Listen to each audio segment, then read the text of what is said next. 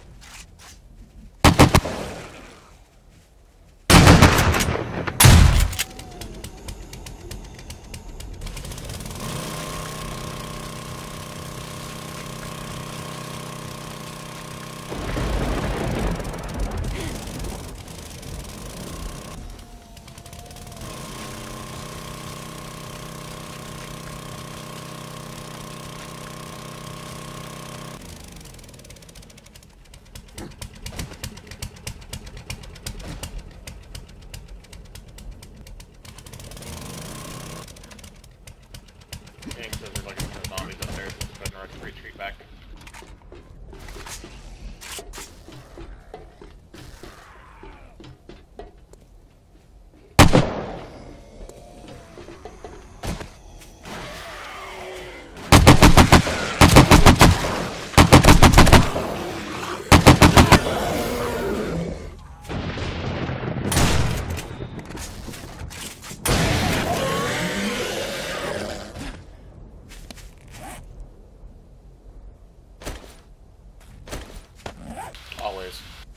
Always right before. It's okay, we'll get them fixed. We have some time.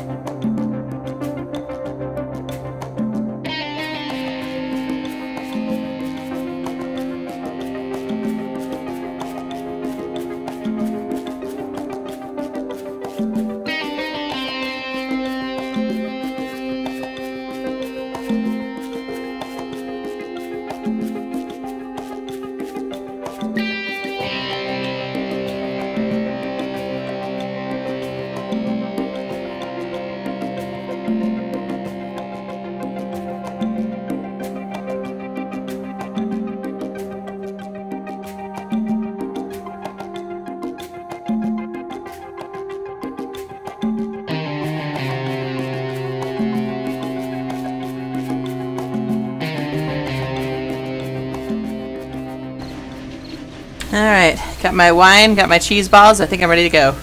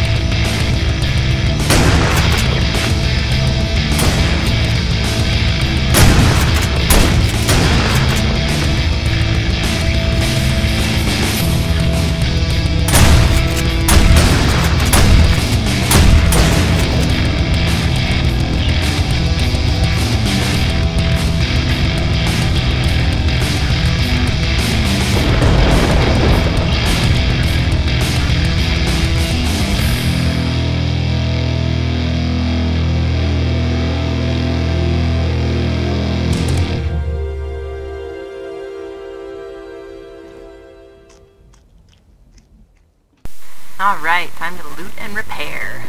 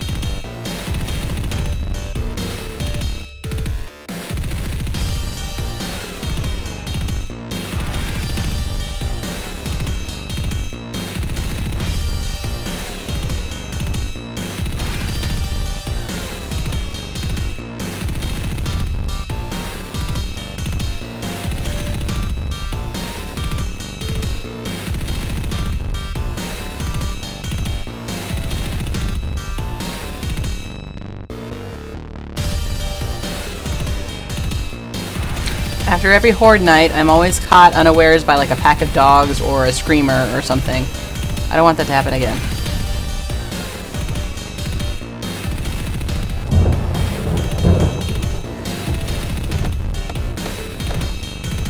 Does seem to be a fairly common occurrence.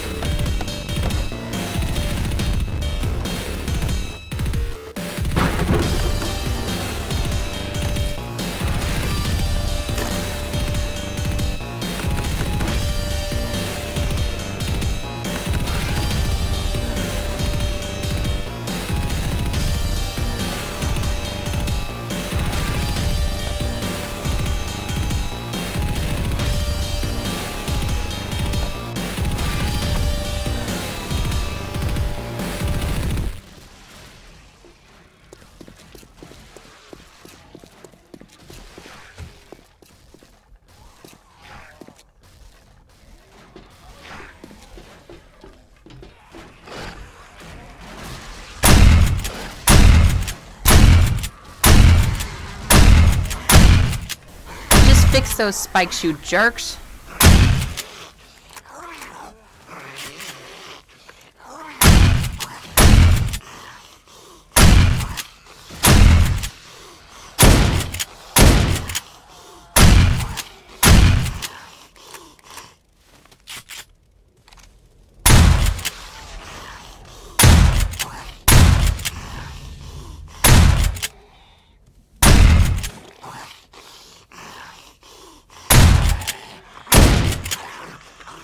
You okay, Chair? There's a conga line on the mountain.